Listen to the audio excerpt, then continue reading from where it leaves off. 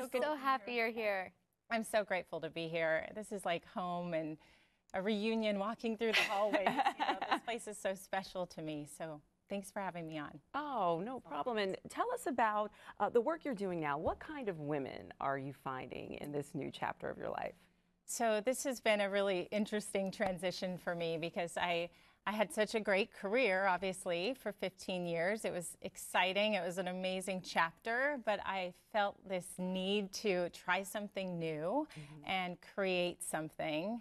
I think something happens when you're about to turn 40 and you're really questioning like, where you are in your life. I don't know if anyone can relate to that, but you know, you might be looking at your career, your relationships, your lifestyle, and there were a lot of women that I was actually following, like on Instagram, and they really inspired me and the way that they had created their destiny or, you know, reinvented themselves. And so that kind of started the idea behind Sunny Space and to take a leap of faith. And how did you decide to take that leap? Because you were doing meteorology for 15 years, and when you do something for that long, it must be very scary. Very scary, yeah. Hardest decision I've ever had to make. And actually everybody here supported me so much and helped me through that transition. And you, I remember talking to you about it. And I had my number one was my family. And I think you get to a point where you question, like, what really is success in life and how do you define being fulfilled, you know? And for me, it was living by my family. That was my number one. And they're in San Diego, and we had parents to care for and grandparents, and I have 2 daughters, and I needed to be there. I just felt like a calling to be there.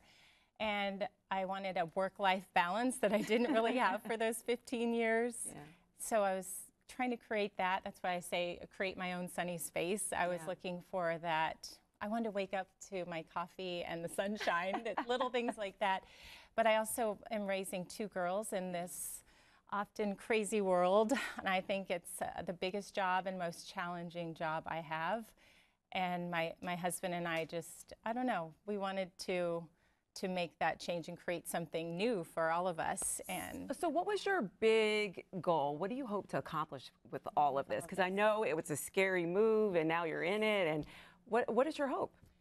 My hope, well, originally it started out with, gosh, my daughters need amazing role models to look up to. Absolutely. It's kind of scary when you see what's on, not scary, there's good stuff out there too, but when you look at it can be scary.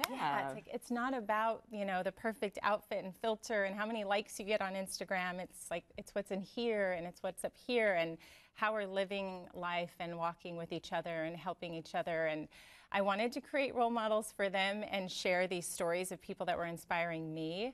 And it started that way, and I have this amazing team out there. You all know who you are. Everyone believed in this so much, just as much as I did. And now we have a brand new project with a company called Cut from the Cloth, and we're creating this campaign, and it's basically a documentary film series.